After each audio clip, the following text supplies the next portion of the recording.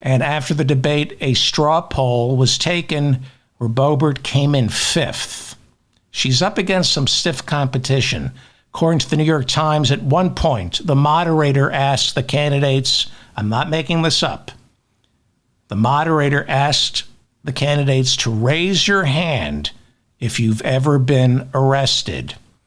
6 of the 9 candidates raised their hands, and the audience of Colorado Republicans began to cheer.